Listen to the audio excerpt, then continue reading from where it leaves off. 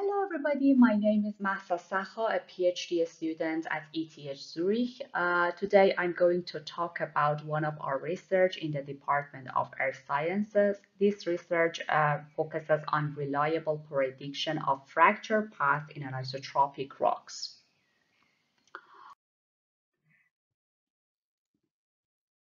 At the first stage, I introduced the most accurate and notable fracture growth criteria, which have been used in the literature, and they are also applicable in anisotropic solids. These models are as follows. The first one is the MTS, or maximum tangential stress.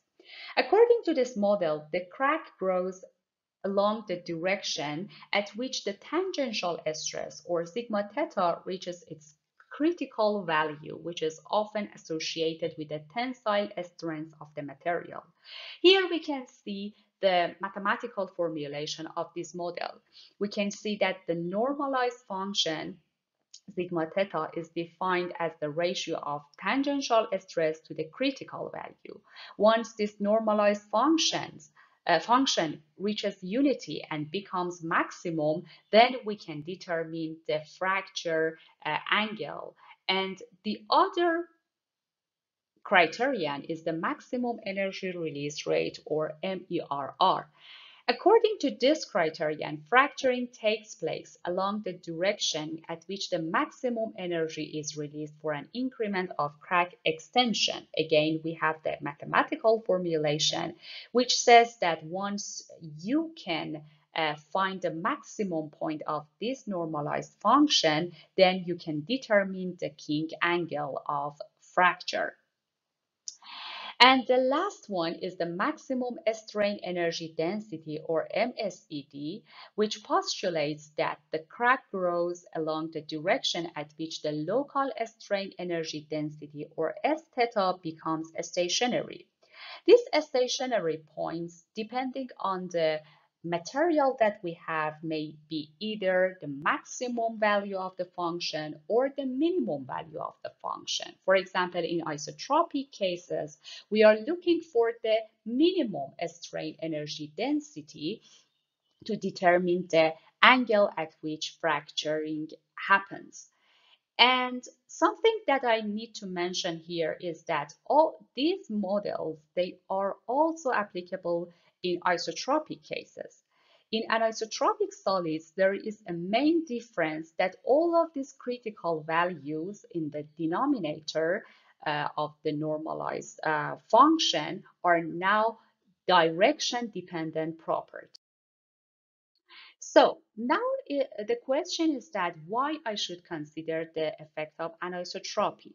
The answer is quite simple. The first reason is that anisotropy in rock mass formations is very common. The second reason is that besides geometry and loading, anisotropy is another parameter that can affect the fracture path. Here we can see a schematic view of hydraulic fracturing in the subsurface. These parallel lines stand for the anisotropy, and as we can see here, even in this borehole, which aligns with one of the principal stresses, the hydraulic fractures near to the borehole are affected by the presence of anisotropy. So we can see that anisotropy is one of the most important parameters in determining the angle at which hydraulic fracturing happens. Uh, Another important thing here is that in an isotropic solid with low to moderate anisotropy ratios, once we assume that geometry is fixed, there is a significant interaction between loading and anisotropy. Here we can see an illustration for this concept. We can see that here these parallel lines again stand for the weakest plane of anisotropic material, and as we know, this anisotropy always tends to drive the fracture along the direction which is near to this weakest plane. But the effect of loading and how it interacts with the effect of anisotropy is really significant when we have this sort of anisotropic solids. So we can see, for example, in this configuration in which the mode 2 SIF is negative, or we have the negative mode mixity ratios, the effect of loading is in such a way that reinforce the effect of anisotropy. But in this case, that we have positive mode 2 SIF or positive mode mixity ratios, it seems that the loading is competing with the anisotropy, and therefore the kink angle is in the negative region, and it's not close to the weakest plane of material. So to observe this interaction between these two parameters, we designed a sort of control sets of experiments to observe this interplay. And we had different mode mixity ratios lambda, which we can see here the definition of this parameter. And at each loading ratio, we had different anisotropy orientations beta, which varies between 0 to 90. But you may ask that why anisotropy exists in some materials. This anisotropy is a result of the preferred orientation of microcracks and constituent minerals. And of course, once this exists, we can expect that various mechanical properties become direction dependent. For example, in these samples, which we use this Grimsel granite for our experiments, we can visibly observe these parallel planes, which are the foliation planes of Grimsel granite. And these planes are coinciding with the isotropy plane.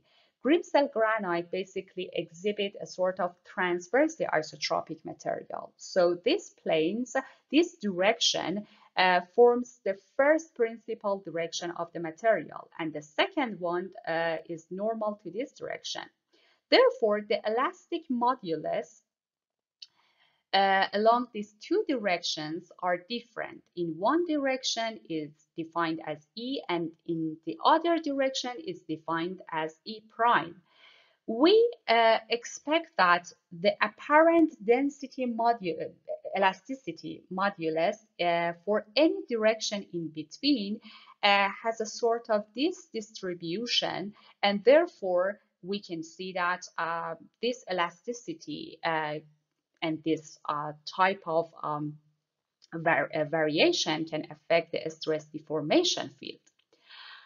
But the parameter that really that's really important in our analysis is the fracture toughness. Fracture toughness basically is a parameter which reflects the material resistance against fracturing.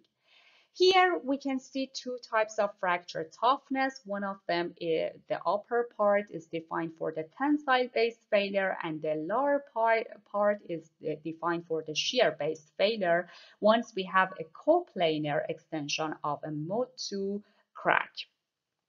In the upper part, we have two principal values. One of the principal value, K1, C1, is defined when the crack is propagating along the direction of the weakest plane. So we measure the fracture toughness, the material resistance against this sort of opening. But the second one is the fracture toughness once the fracture propagates perpendicular to the weakest plane.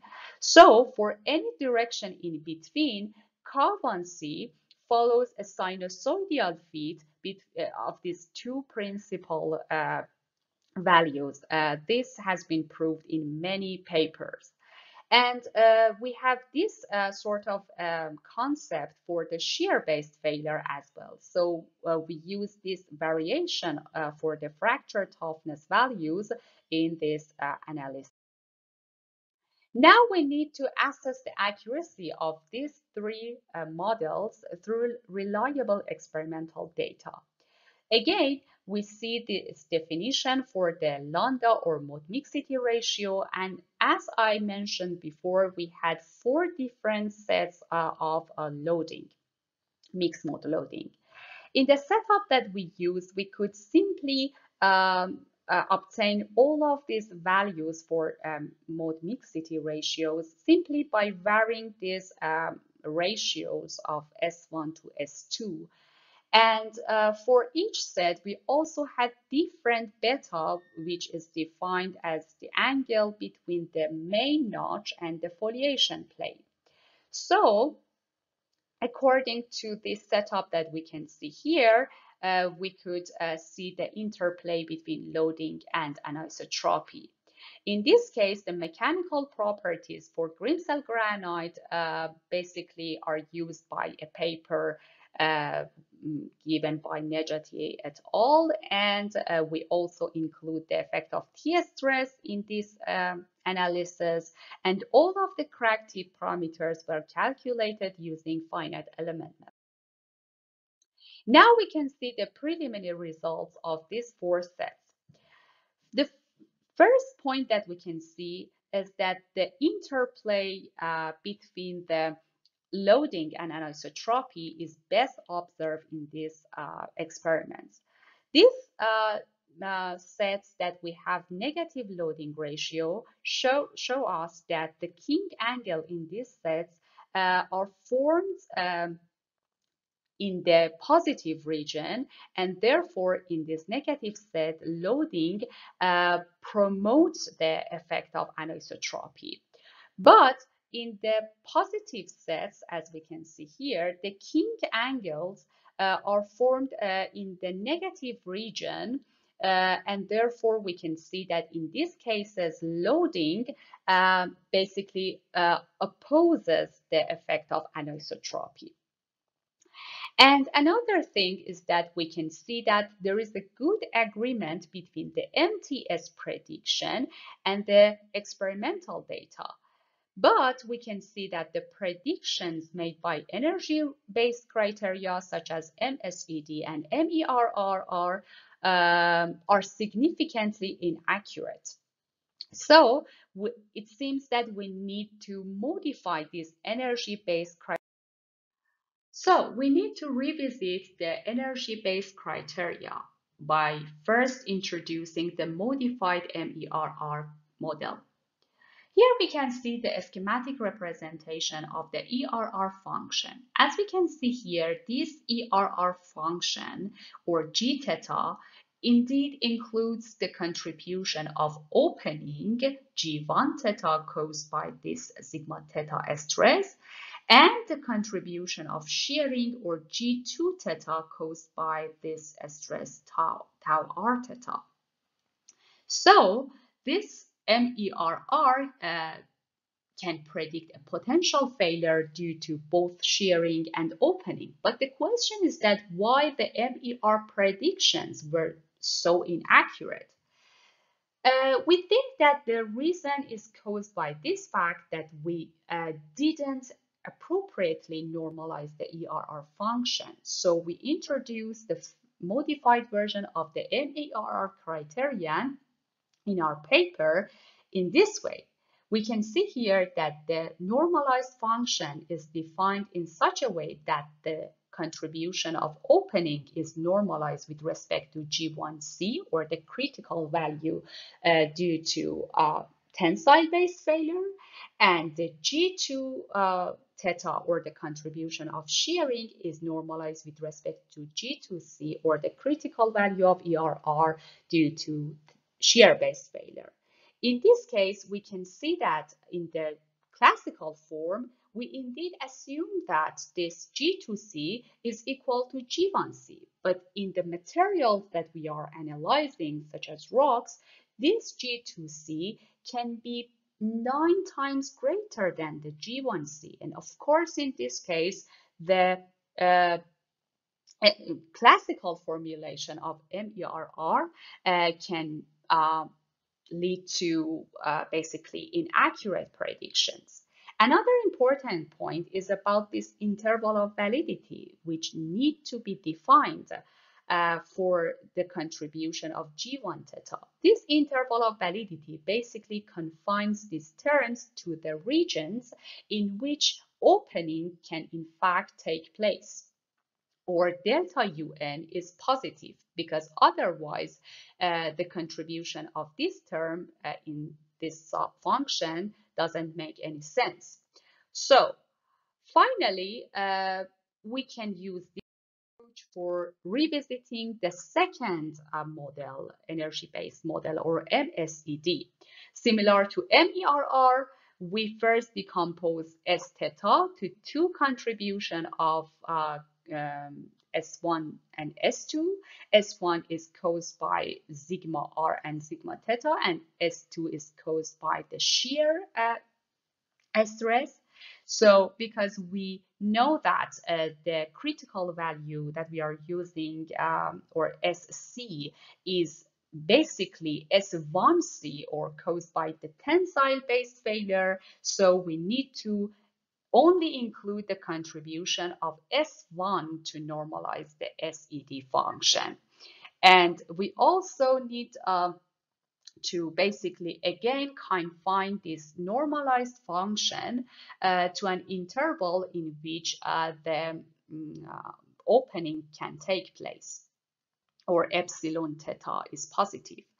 And here we can see the form. Finally, we can see that according to this modification, the energy-based criteria predictions are improved. But of course, again, we can see that the least accurate prediction is predicted by the MSED criterion, even in its modification. Finally, we conclude that the proposed modifications are essential for reasonable prediction in anisotropic rocks, the modification that we introduced for the energy-based criteria. And we know that MTS and modified MERR results are accurate with respect to this experimental data, but we realize that the MSED criterion, even in its modified form, yields the least accurate prediction. We know that the MTS in this case is the simple criterion that we can use to predict the fracture path, but we need to keep in mind that the MTS predictions are reliable as long as tensile fracturing prevails. In that case, that shearing might precede opening. We need to keep in mind that the MERR criterion is the only model that can be used to predict crack growth due to shear failure. Thank you for your attention.